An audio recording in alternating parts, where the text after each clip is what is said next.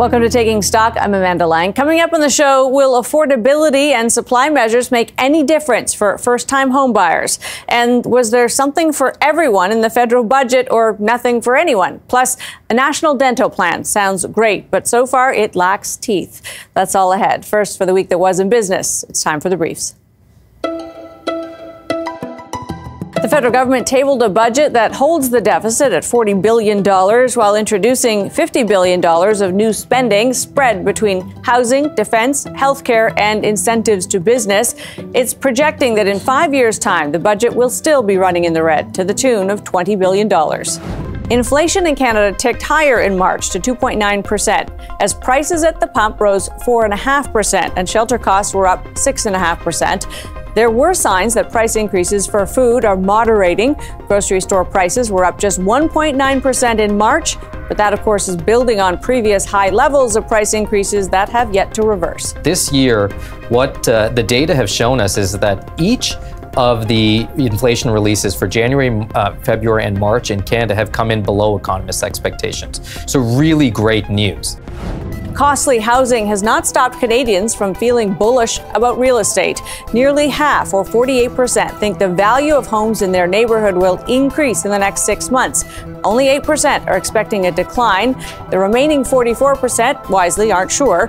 But since bullish sentiment can be self-fulfilling, it could spell good things for those looking to sell. There was better news for the global economy. The International Monetary Fund upgraded its outlook for growth this year, now looking at 3.2% growth worldwide. That's level with last year, but below the recent norms, closer to 4%. Higher interest rates in developed economies are acting as a drag on growth. 1 year after more than $20 million in gold was stolen from Pearson Airport, arrests have been made, including an employee at the airport. The thief made off with the gold and cash after offering a phony waybill to employees. Only a small portion of the gold has been recovered. The bust also included firearms charges after one of the men involved was found with 65 illegal weapons.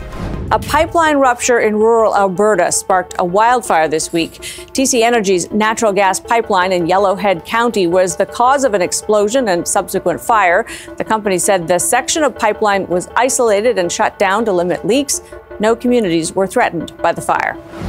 And finally, productivity likely plummeted Friday after the release of Taylor Swift's newest album, The Tortured Poets Department, released at midnight Eastern on Thursday night. Swift has broken numerous industry records this year. Her latest album is expected to be no exception. And those are your business briefs. Buying a home can seem like a distant goal for young people. New measures might put that goal a little more in reach, but could also send prices higher. James Laird is CEO of Ratehub.ca. James, thanks for being with us. Thanks for having me.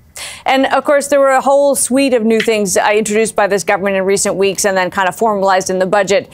But when I say could send prices higher, because you make it easier to buy homes, things like extending amortization on mortgages, you actually increase that demand side of the equation. Are you worried about that? Will this actually worsen the problem in the short term?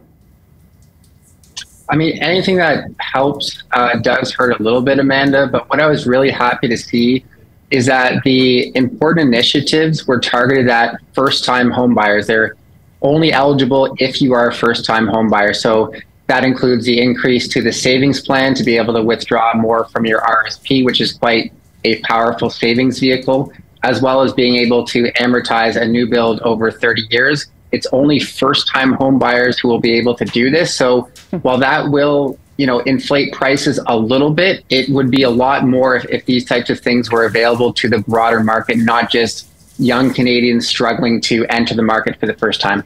It is a question that comes up quite a bit, James, because other countries, including the U.S., have those long-term locked-in amortizations. You can lock in at today's rate for a very long time.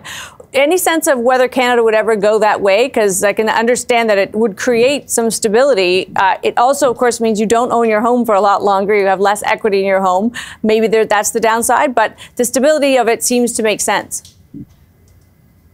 Yeah, the U.S. has 30-year terms, meaning the interest rate is guaranteed for 30 years, something quite a foreign concept in Canada, where almost all of our mortgages are 5-year terms. Now, in Canada, we do have 7- and 10-year terms available, but they don't prove to be very popular. I think they're not marketed to Canadians very much, and you do pay a premium for getting that interest rate locked in for a longer period of time. So in Canada, most mortgages are either a 5-year fixed or variable.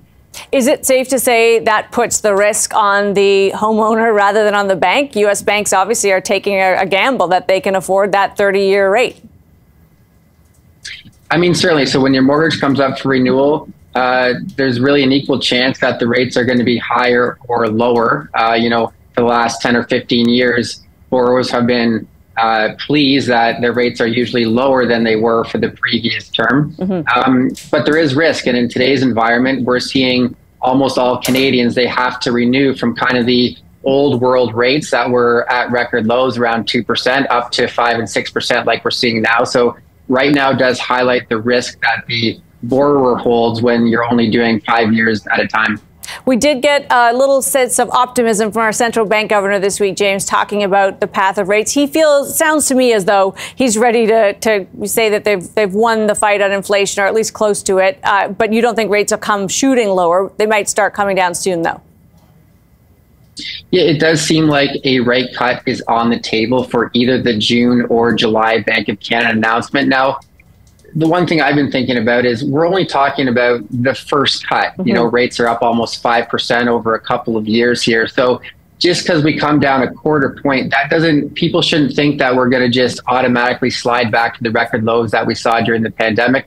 It's likely we'll never get back there again. So I've been thinking about, okay, we cut a quarter point in the summer, but then what happens after that? It's, a quarter point. We're still going to be at similar rates to where we are today. James, so good to have you. Really appreciate your time. Okay, thanks, Amanda. James Laird is co-CEO of Ratehub.ca. Coming up, along with affordability issues, the federal budget took aim at some measures aimed at growing the economy. Is it enough? Stay with us.